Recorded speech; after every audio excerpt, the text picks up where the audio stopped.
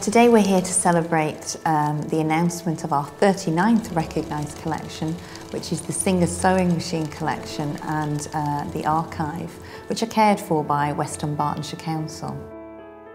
We have some very rare and unique sewing machines.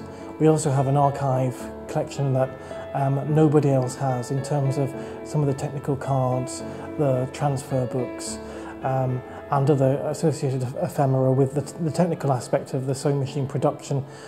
But we also have a really unique archive showing how Singer affected Clydebank and the people that worked in it, in the factory, from sports clubs to gala days to other kind of recreational societies that Singer really encouraged people to join so that it became part of a huge community, which in turn discouraged any kind of industrial action. It's the biggest publicly accessible collection of its kind in Europe. 803 sewing machines from over 130 different manufacturers. In addition, the archive material provides a unique insight into the people of Clydebank, many of whom worked in the Singer factory. I enjoyed all the time.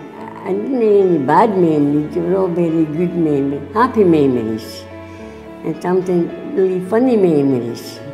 It was a family factory, a happy factory.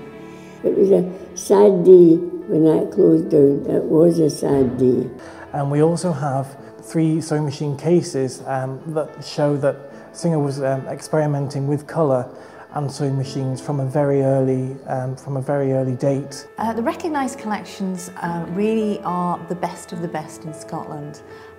Recognition is very much a stamp of quality, and collections have to demonstrate that they have the breadth and the quality and that they are of national significance, and many of them are actually of international significance.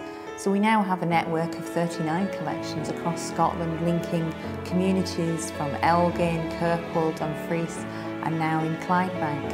And what it allows now through the recognition scheme is access to the recognition fund. So there is more money and more investment available to care for the collections and to make them available to more visitors. We're really looking forward to being able to show our collections and our local history to our visitors, and we're really hoping that more visitors will come to Clydebank Museum and Art Gallery based on the recognition announcement today.